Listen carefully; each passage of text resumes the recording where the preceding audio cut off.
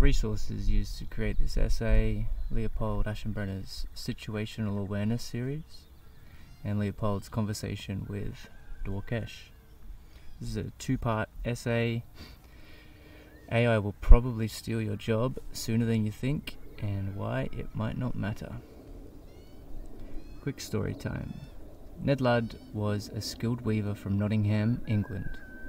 He spent long hours weaving intricate patterns and creating beautiful fabrics, taking great pride in his work.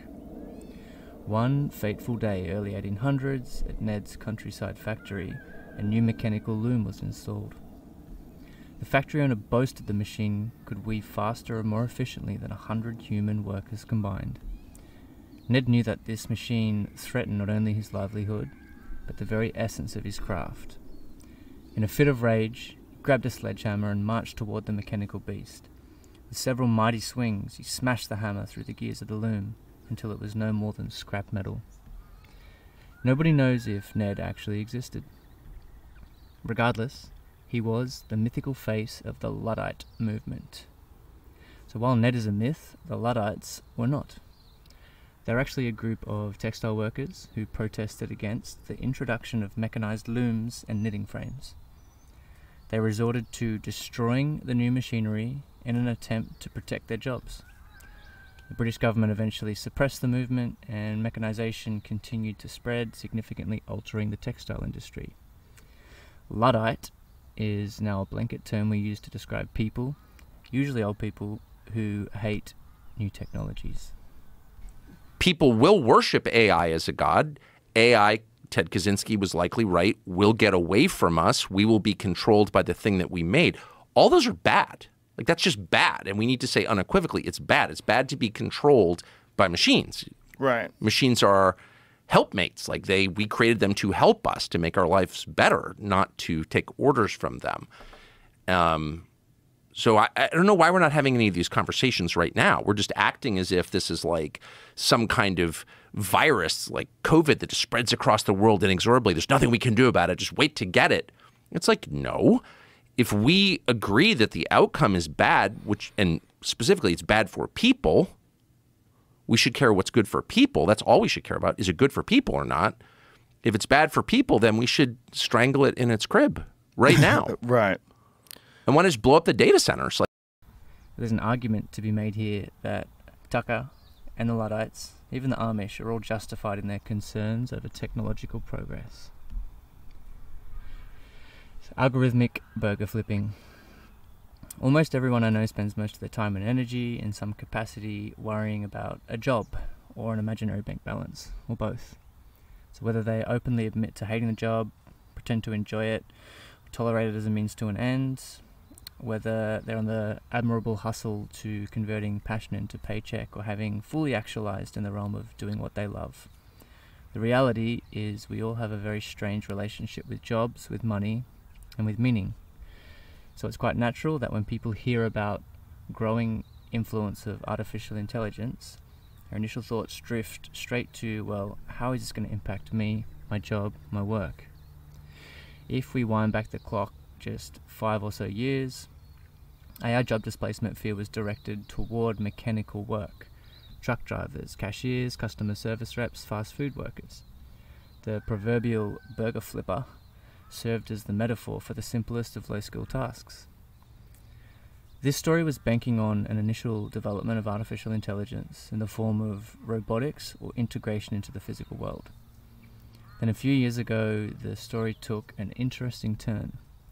With rapid and unexpected improvements in NLP, natural language processing, models like ChatGPT were suddenly able to complete tasks we'd consider higher cognition. Content creation, data analysis, even medical diagnosis. So there's still some debate around which careers will be the first to the chopping block and how we monkeys are going to play a role, but it's clear that we are now in the early stages of a major shift in work and job displacement. In the future, a human won't be flipping your quarter pounder patty at Mickey D's.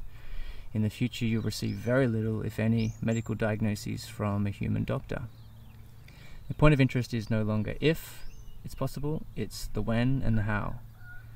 To be very blunt, it's possible that the when comes way sooner than most people are pricing in, And if it comes way sooner, shit is going to get real weird and real uncomfortable, and there will be challenges way bigger than losing your job. Increasingly efficient, narrow artificial intelligence, i.e. something that can flip a burger or detect a tumour, might take a few jobs, but it's not going to turn the world upside down. Artificial intelligence is already flipping burgers and offering medical diagnoses. Things start getting really interesting as we approach increasingly general and superhuman level intelligence. At this point, not only do most people lose their jobs, but the entire economy gets restructured. There's a select number of people working at the leading AI labs, most of whom exist in a small San Francisco bubble, that are very aware of the rapid trajectory of artificial intelligence. An even smaller number of them are starting to publicly share the broader implications and concerns of this progress. The AI arms race and situational awareness. So Leopold Aschenbrenner is a very, very interesting 23-year-old.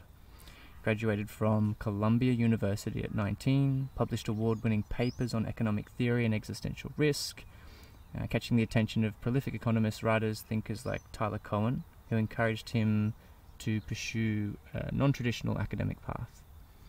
This led Leopold to a recent hiring and then firing from OpenAI for reportedly leaking sensitive information. From Leopold's side, the sensitive information in question was a Google Doc he created to share some high-level concerns about the future and security of AGI. Without going too far into the politics, there is some suggestion that OpenAI's shift in focus towards rapid growth and deployment have come at the expense of safety and alignment. Last week, Leopold published Situational Awareness. The series unpacks and explains that we are on a very steep trajectory toward the creation of superintelligence, and that very few people have recognized or prepared for what might unfold. I've listened to his conversation on the Dwarkesh podcast, and I'm now working my way through the essay series. I'm just going to read a short quote from the introduction. The AGI race has begun. We're building machines that can think and reason. By 2025-26, these machines will outpace many college graduates. By the end of the decade, they will be smarter than you or I. We will have superintelligence in the true sense of the word. Along the way, national security forces not seen in half a century will be unleashed, and before long, the project will be on. If we're lucky, we'll be in an all-out race with the CCP. If we're unlucky, an all-out war. Everyone is now talking about AI, but few have the faintest glimmer of what is about to hit them. So in the series, and in the conversation with Dwarkesh, he outlines a very convincing trajectory for how and why things will potentially progress much faster over the coming years than people expect. In the next essay, I'm going to share and simplify a few of the big insights from the paper and the conversation to help people make sense of the magnitude. While there's certainly some bottlenecks and open questions, there is a tsunami-powered tailwind up the arse end of progress toward AGI and superintelligence. Meaning, there's a good chance things are going to get weird way sooner than most people are expecting. I don't like it. I wish the thing we use the ASI for is to cure the diseases and do all the good in the world. But it is my prediction that sort of in the end game, what will be at stake will not just be kind of cool products, but what will be at stake is whether liberal democracy survives, whether the CCP survives, what the world order for the next century will be. And when that is at stake, forces will be activated that are sort of way beyond what we're talking about now. And